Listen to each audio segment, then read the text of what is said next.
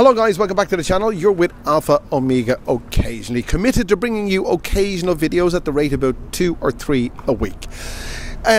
This video highlights certain frustrations, but I just want to point out that I couldn't be happier living anywhere else in the world. Thailand doesn't tick all the boxes. I mean, where does? Or who does? Or what does? But Thailand certainly ticks the majority of the boxes.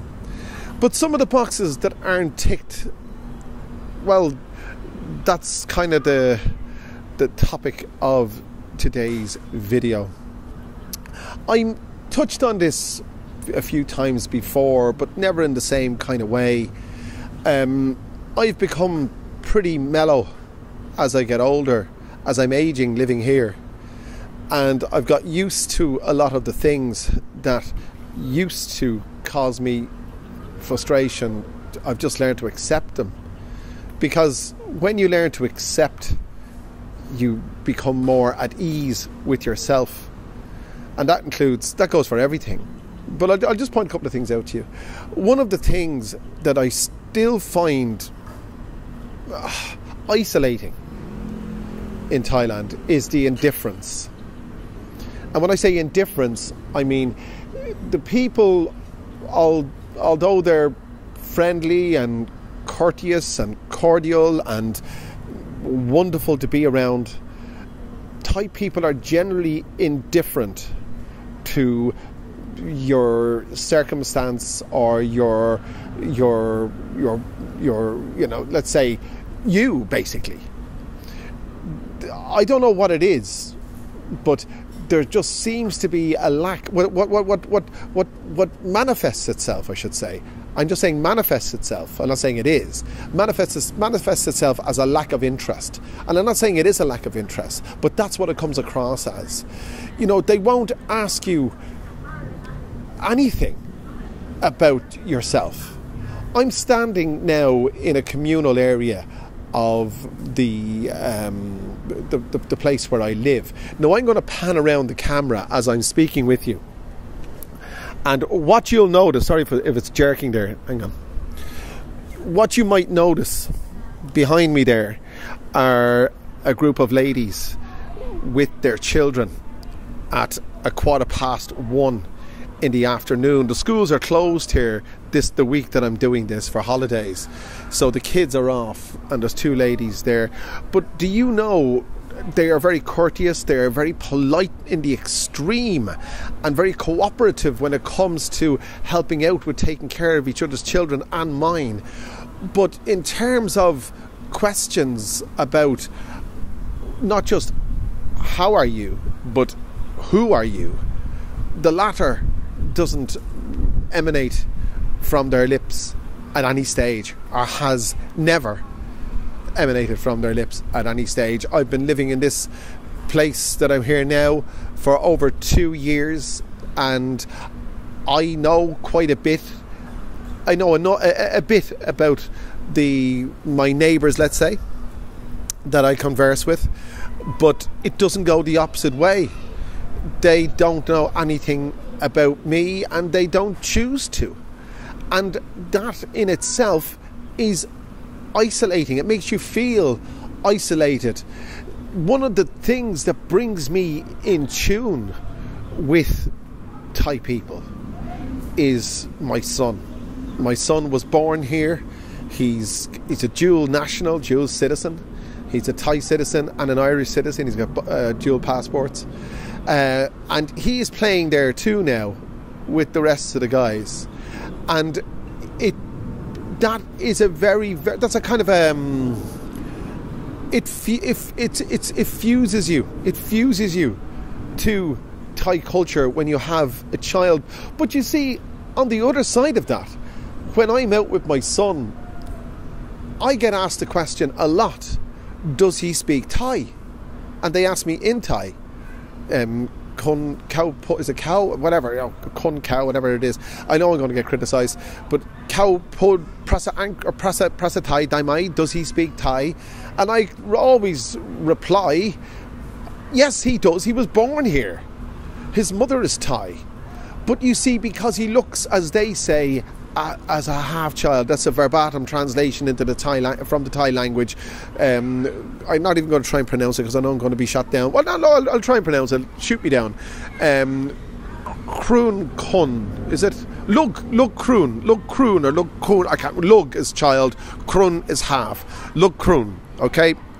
Half child. That's what they call them. And I sometimes say he's not a half child. He's a full child.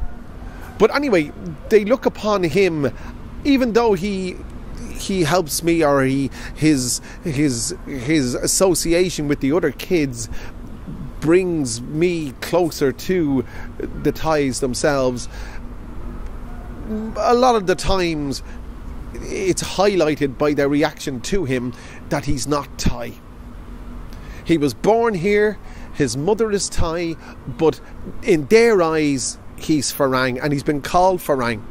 And you know, I can understand, okay, they see a difference, but when Westerners see him, they think he's Thai, obviously, because they see the Thai in him. But when Thai see, there he is there now. Harry, don't knock over the thing. Okay, good. Hey, come up here. We're talking about you. Hey, what are you talking? Say hello, guys. Hello. There you Hello. go. Okay, go. Hello. Go. Enjoy. You see him there in the flesh. There he is. That's Harry. But it kind of gets to me.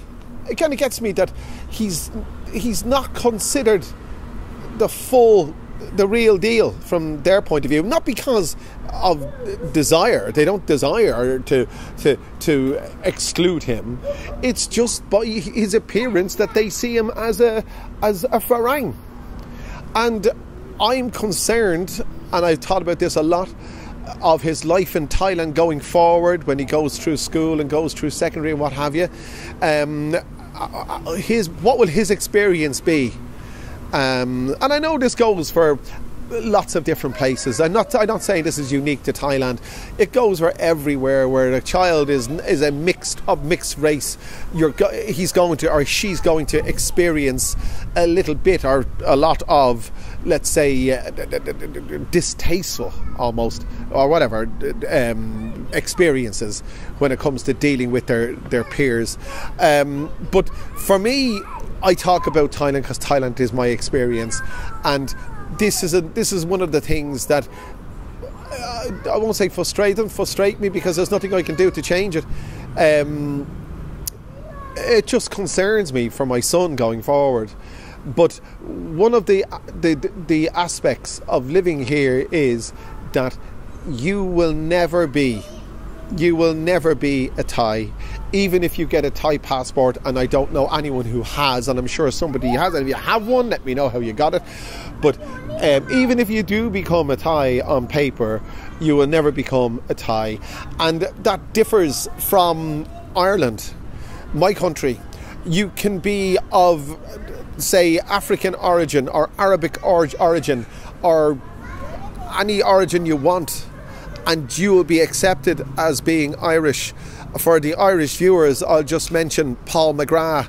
Paul McGrath was of African origin, and he was a famous Irish football player. What is this doing here? That I don't know. Just take it home. But he was as Dublin as you come. Phil Lynott of Tin Lizzy is another example. As Dublin and as Irish as you come, and you wouldn't think twice. But here it's different. It's completely different. If you're not 100% Thai, you're not 100% Thai, and that's the thing. So these are some of the things that are on my mind consistently, living here in the place that I choose to live, in the place that I want to live, in the place that I want to end my days, because I love living here, and I love the people, and I love the culture, and I love the weather.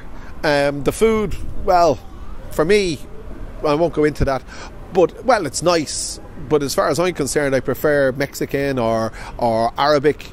Thai food is lovely, but as far as I'm concerned, it's not my choice, let's say. But look, that's a different subject altogether. I hope you've enjoyed this subject, and I hope, if you have done, you leave a comment in the comment section. Let me know what you think, and make sure, if you haven't done so already, you click that like button, click the share button, click the subscribe button, do all those wonderful things, and I'll bring you back another wonderful video very soon. Thanks for joining me.